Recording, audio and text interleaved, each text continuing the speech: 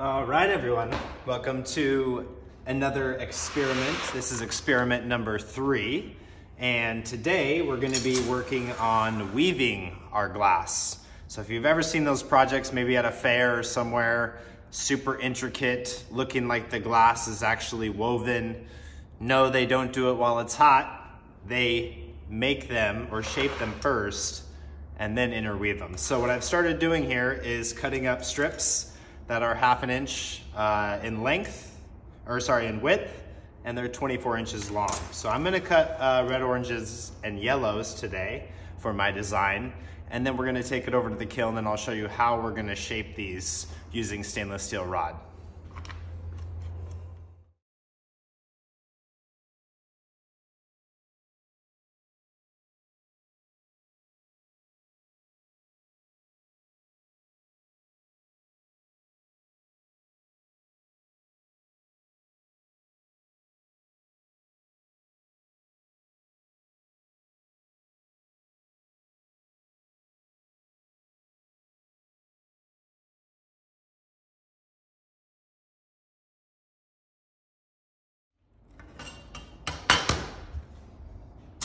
All right, so I got all my strips here. Now, let me just grab one of the things. All right, so I'm using stainless steel rod that's 3/8 of an inch, I believe. Something like that. Anyway, stainless steel. I previously coated it with boron. I do recommend you do that. For this second one, I'm actually gonna be taking strips of bullseye kiln paper, and I'm gonna be laying them over the top. Just for extra security for this, it's just a personal preference. I'll be able to just lay them on there. So I'm gonna space these out. We're then going to let them shape over these rods. And from there, we'll be able to then start our weaving process. All right, so here we are at our kiln. I've laid down some bullseye thin fire, and I've marked out every 1.5 inches on here, because what I want to be able to do is lay out these guys as we can. So start on this one.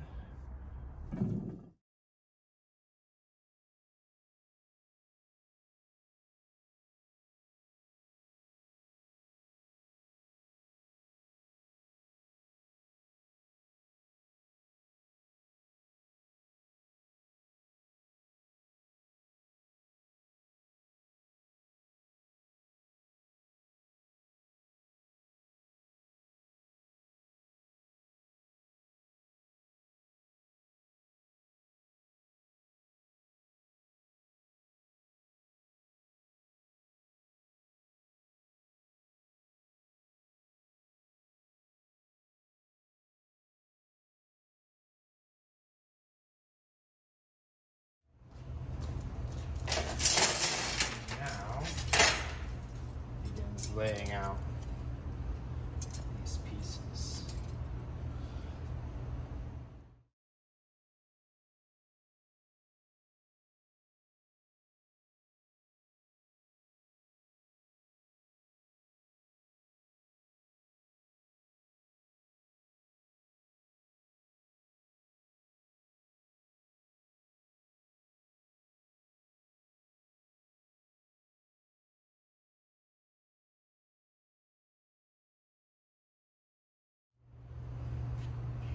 All right, so we got it laid out. Let's give it a fire and see what we get. All right, everybody, so this is the next step in the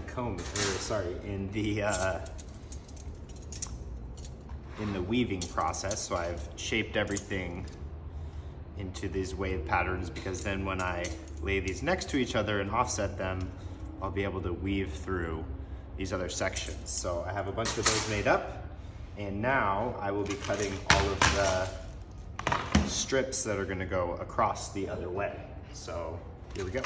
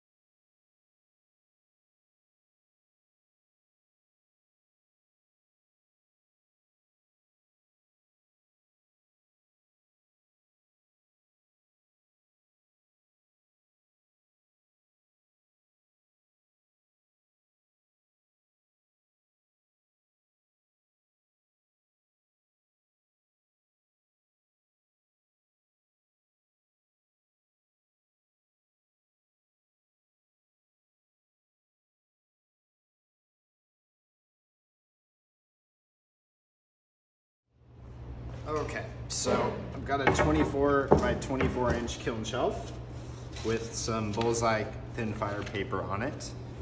And I'm now going to lay out, haha, all of these.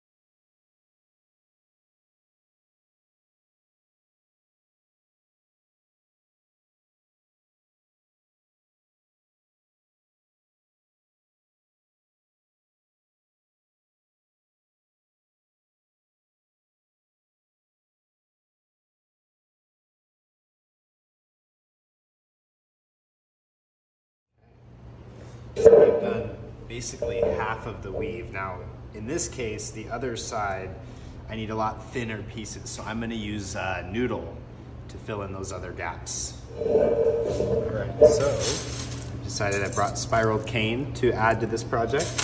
And I also brought noodle to add to this project. Noodle's like fettuccine, if you're not familiar, and that's for the other part of the weave that I couldn't fit the bigger pieces through. So I'm hoping I will be able to at least get through.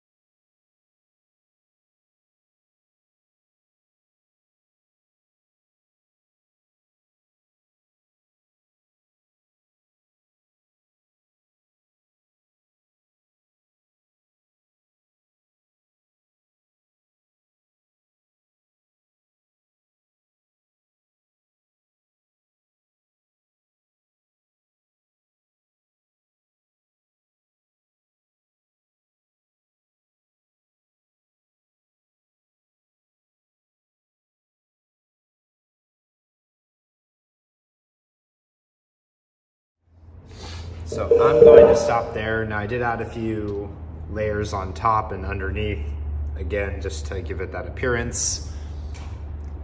I think I need to shape them steeper, and we'll see, maybe closer together. So anyway, let's go ahead and put this in the kiln and we'll go from there and see what the result is. Now again, if you're looking for the kiln schedules, those will all be on our Patreon page, athomeglassfusing.com, and then you can head over to that page. It helps us create more videos for you, better videos, and eventually, more giveaways and such. So thanks so much for tuning in, and can't wait to see the result.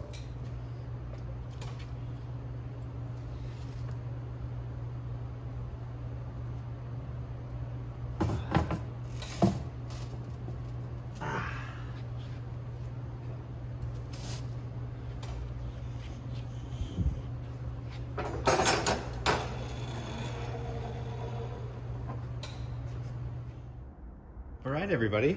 So here is our weaving, and let's check it out. Let's see how it looks. Came out pretty cool.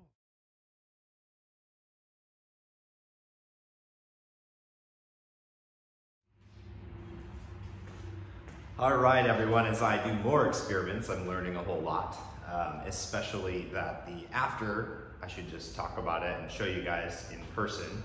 So here is our final project for the weaving that we did using 3/8 inch rod, or 1/4 inch rod. But anyway, as you can see, came out all right.